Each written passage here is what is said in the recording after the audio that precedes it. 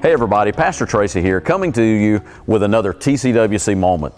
We hope that these TCWC Moments that hopefully you tune in every Monday, we hope they're a source of encouragement to you and hope that you enjoy these and it brings you some hope and strength and just, again, encouraging words maybe for some times that you're going through in your life.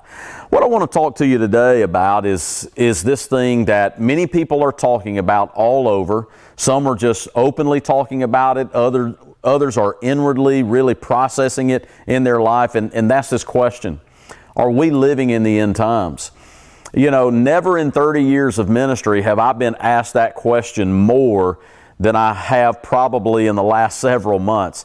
Pastor, do you think all of this stuff that we're seeing with the pandemic, with social unrest, with the economy and all this stuff, do you think this is really, are we really in the end times?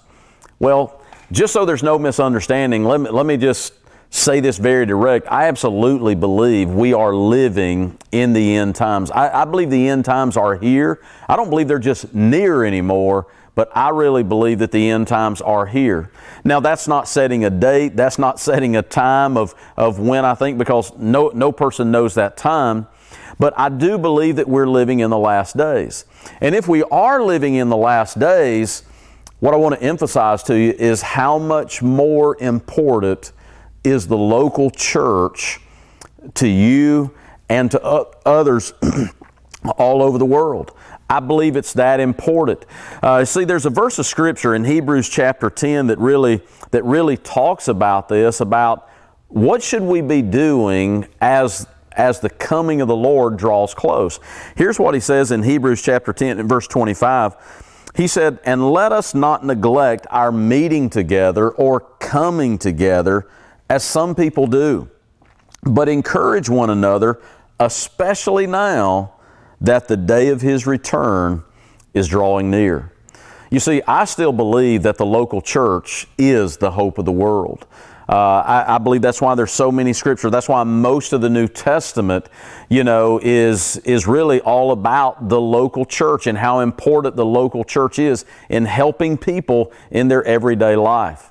Now listen, I understand that there's some people, because of job situations, it could be health related and all those things that we do have going on right now in our world and in our culture, that prevents people from coming physically and being a part, you know, of a local church. But I want to encourage you, if there's any way possible, we're physical distancing in our church at our 9 a.m. service, at our 10:45 service.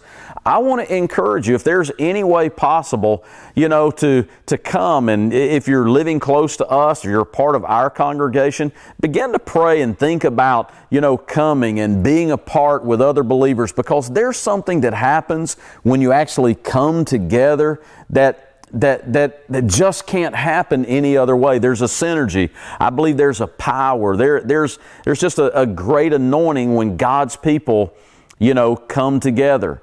And so I want to encourage you to do that. And if you're watching and you're not from our area, get connected with a local church, because the local church is where you're going to connect with fellow believers. It's where you're going to find a source of strength and a source of hope, and you're hearing encouraging words. But take what this said together. See, if we truly believe we're living in the last days, he said, then don't stop coming together. You see, all of this stuff that we see going on around us right now is even talked about in Scripture. It's not anything hidden from us.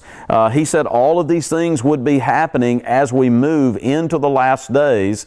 And then we find this verse of Scripture in Hebrews that says the local church is even that much more important in these final days, in these last days. So I want to leave you with that today. And again, we recognize there's people, because of job situations, health reasons, all that you can't. But if there's a way that you can, I want to encourage you, connect with a local church. I believe you'll be better for it. It will strengthen you as we live in these last days. Listen, God bless you. I hope you have a great week.